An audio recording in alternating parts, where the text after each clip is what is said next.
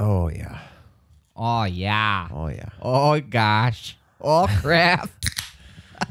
I think the way we ended that last segment and went to the break, you might need a little cleanup on your metaphors. Yeah. 3 yards in cloud of dust is not like a positive thing. Usually that's just like this guy's just like a dust cloud, just runs in 3. There's nothing else you can expect. Just on 3rd and 2, I need 3 yards in a cloud of dust. Sure. That's not what the metaphor was made for, though. Well, I could do whatever I want. It says who? Well, it says the metaphor makers. I'm going to Google it. Yeah. All right. You can Google it. It's worth a Google. I encourage it. So, we're going to go with the other Bama back here. We're going to go Josh Jacobs. I like Damian Harris. I like his power. I'm not going to... Ooh. You're not going to... He's got power. I'm tired of you thinking that I'm hating on him. I'm not hating on him. All right. 3 yards in a cloud of dust just isn't a positive metaphor typically. Let's get into Josh Jacobs.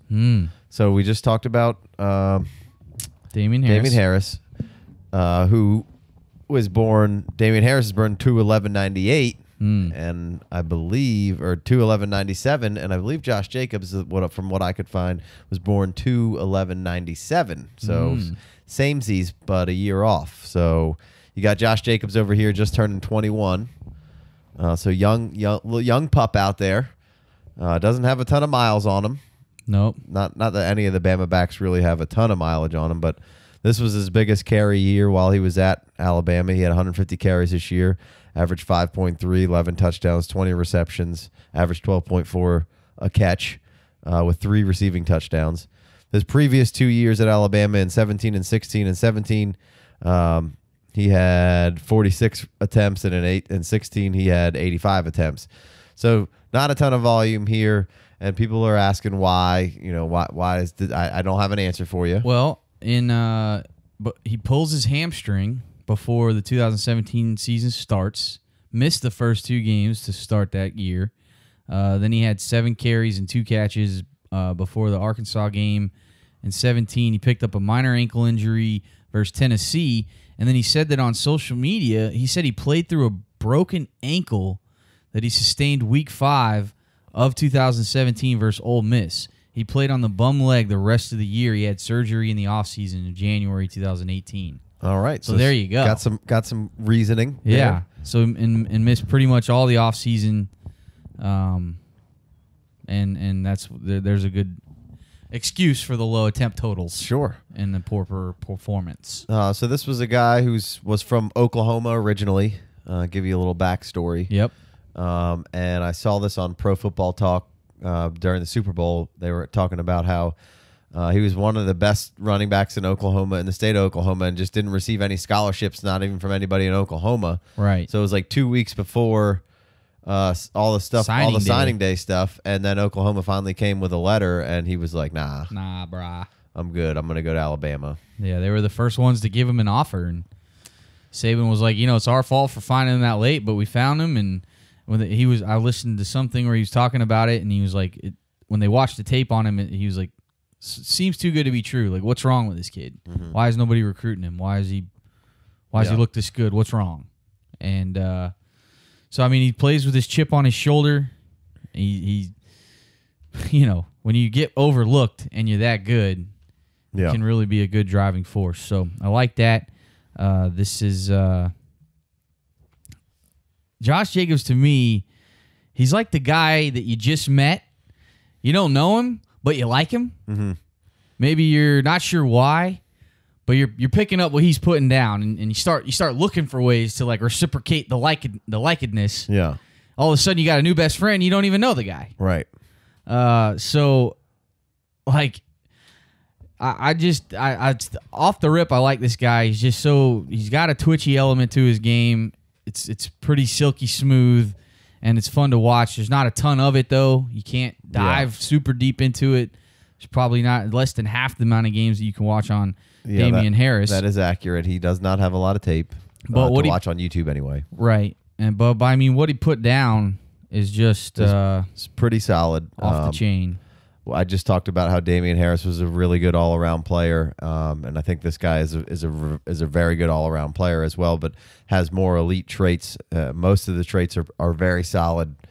I think it's balance for me with him. And footwork. I think he just seems like he has a force field around him, like he's some sort of a Jedi. It just feels like dudes are just seemingly bouncing all off of him and around him and just falling. Like people will get close to him and then they just seemingly fall down. Yeah. Just a violent runner. Probably the best pad just level. seems like everything he does is kind of violent and aggressive. But he doesn't necessarily rely on being the most aggressive guy on the field. He does have a smooth, fluid movement about his hips that can make you miss in his feet. His hips do lie. So yeah, right. He's the opposite of Shakira. The opposite of Shakira. So I think I don't have a ton to say about Josh Jacobs because there's not a ton to watch, and he didn't play a ton. Yeah. But everything I did see, all accounts, he's right up there with the top of any running back in this class. I mean, I got Montgomery firmly planted in front of him, and I don't think very much can change that for me. That's just my personal opinion. I like Montgomery. I've seen it all play out. He's a workhorse. I know he can do everything, and I really like him. Jacobs put a lot down. Jacobs isn't going to supplant. There's a lot of proof in the David Montgomery pudding. Not going to supplant Montgomery for me, but he's definitely up there at the number 2 spot right now for just what I said. I think there's a lot of elite traits to his game. You'll see at the combine. Yeah. What he can do. It should be pretty interesting. When he's a blocker, there's examples of him laying wood. His pass blocking is pretty solid. I'm going to call him the best pass protector in this class. Yeah, well, again, there's not a lot of tape to watch, but he does typically lay some good wood, he either takes blocking pride in it. or you could see him stepping block up. 2 guys in one play. But you're right. He steps up. He initiates contact. He sustains that contact throughout the block. All that stuff is diagnoses the blitz really well. He's right. He'll wait and see and diagnose who it's coming and then analyze it, and he's got him. Like he seems really smart. So and then on top of it, you put the receiving ability, and it looks to be the real deal. He comes out of the backfield. He makes adjustments when necessary to make non-typical easy catches for a running back, and he can make some wide receiver like adjustments. Oh yeah, I mean he breaks off blocking to become an outlet. He's just really smooth in the passing game. This very handsy catches, obviously ridiculous moves after the catch. Sets up the screens well. He can make a one-handed catch and catches outside of his frame and behind him. Yeah, and keeps it going in stride. You see him make nice adjustments, a back shoulder catch. And I think I saw one drop that I could account for. Yeah, normally the first tackler is not bringing this guy down, whether it was because he dropped down and ran you over, or he put a foot in the ground and made, like when he plants, the plants are kind of powerful looking. Yeah, looks like a horse just kind of putting a foot in the ground and just driving back off. So just a lot of he doesn't push up. He pushes the world down. This is some Chuck Norris stuff. Right. So some fun stuff to watch there, and it'll be fun to kind of keep an eye on him moving forward. Oh yeah, I'm just enamored, man. It's a slippery change of direction. He's got all the moves: a stutter step, jump cut. One of the most vicious cuts I've ever seen. Like what he did to the Clemson defender was just silly. And there's zero effort for him to change directions like that. And like you said, it's compact and fluid. He never loses momentum. He can get skinny. He can move his shoulders to kind of slip through tackles. He varies his play speed. Like you might not even think he's that fast at times because he's so methodical. He just, when he's navigating through traffic, and he'll give you a slow pace to kind of set you up to give you that acceleration and get around you. He's got a really nice jump cut, but he only uses that when necessary. You mentioned the balance. He's never close to being off balance. Power to drag defenders, and then the pad level to me is just, he gets so low at the point of contact that it's unfair for these defenders. He's blowing guys up. Right. It's ridiculous. Right. And so you put all that together. I mean, the pad level and the footwork combination to go with the willing and the ability to pass protect and the smoothness in the passing game. It's just a complete player. Touched on it a little when we were doing some video stuff, but much like receivers will hand fight off on and off press, or when they're making a break and doing that kind of stuff, there's a good amount of that with with Jacobs when he's going through holes or making cuts and stuff like that. He's using a different hand. Right. It's not necessarily just a stiff arm, which he can. Right. And he uses that stiff arm or to just get his hand on like your shoulder pad to give you a little nudge and create some separation, but he'll also like thwart your hands off of him. Yeah. It's not just a stiff arm. It's a thwart. I don't know how to explain it any differently. Just natural reflexes and instincts to drive away other arms and hands. When we talked about Benny Snell, when we talked about Rodney Anderson, we talked about how when they were going through those tunnels of traffic, they were able to maneuver their body and get shoulders low so you couldn't get a hold of them and fend off defenders with hands. And it's something that Josh Jacobs does extremely well. Yeah. One last thing I would add to his game is the kick return ability. Right. I think he played on every special teams play, whether that was on offense or defense. I think he was out there making tackles.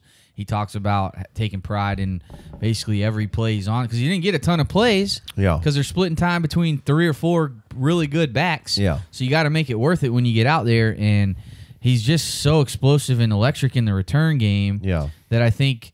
I don't know if an NFL team's going to want to throw him out there on kick returns, maybe depending on the situation, but it's just another reason for him to get on the field, and I don't think he's going to have any issue getting on the field. I'm pretty sure this guy's probably going to be a first-round pick if I had to guess.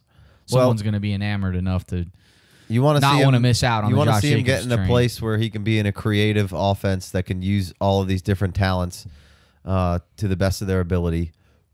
Sure. We haven't seen him be a workhorse, so that's maybe a slight question mark. Yeah. If he's going to be a load carrier, but he certainly seems to be able to. He's built enough to seemingly be able to shoulder the load. Almost no running back completely shoulders the load anymore. Right. But for yeah, I mean 216. He gained. I think he was a 204 his freshman year and gained 12 pounds of what looks to be rock hard muscle. I mean, he looks and plays bigger than that weight too, similar to Harris. I mean, but 215, 216 is perfect weight for me. I'm 100% fine with that. I'm okay with that. I mean, like we said, I think I have him probably firmly planted at 2. I think there's a tier break there, and then too. working through to Harris. I don't. I'm having a really hard time placing Harris among these guys. I mean, I think I'll put him at 3. You're putting Harris at 3? Yeah. I think I got to go Rodney Anderson. Although the medicals obviously aren't clean, but I like the athleticism of Rod. I think Rodney can do pretty much everything that Damian can mostly do. Maybe a little better,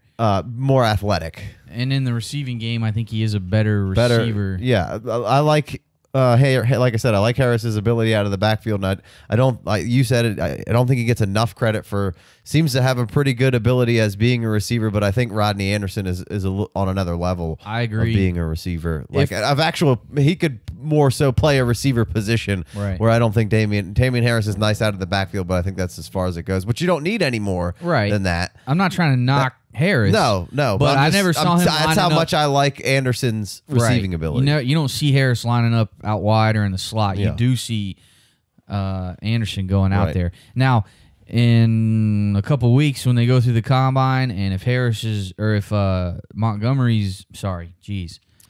if Rodney Anderson's medicals come back clean and that ACL tear was clean and he's made a pretty good recovery and he's on track and there's no medical concerns, because that's really just our only real concern. We broke down Rodney already, and we didn't want to call him injury prone. It was kind of fluky, the stuff that happened, and then he tore his ACL on top of that. I mean, what are you going to do? Plenty of people. If Rodney was healthy and played, I think I would have him at 2.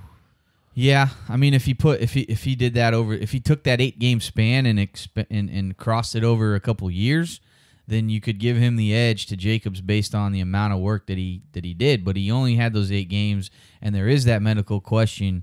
So for now, I'll take both those Bama backs over him. But I could see him moving into the 3 spot for me. But right now, if you put me up against the wall right now, I would take Harris, I guess. Is where I'm at. So still early in this process, but we'll get it all sorted out at some point. Yeah, so go. It's fun right now shuffling these guys around. I'm not 100% sure where I have Harris at this second, but probably at 4. Yeah, going Rodney at 3. Yeah, that's fair. I can't. The medicals could shift me around, but as for pure talent, I like Rodney. The medicals could shift me around too. We're just taking a different approach to begin with, so that's fine. No one's drafting right now anyway. I mean, you shouldn't be. You're doing a mock draft. That's all well and good. But Yeah. I don't think rookies are in that, right? I'm not sure, actually. Haven't gotten there haven't yet? seen that yet.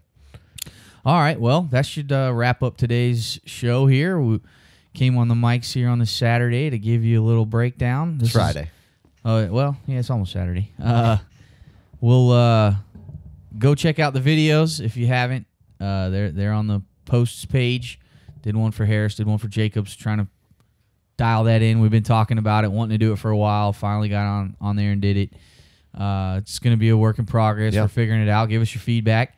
And Until then, we'll catch you next time. see ya.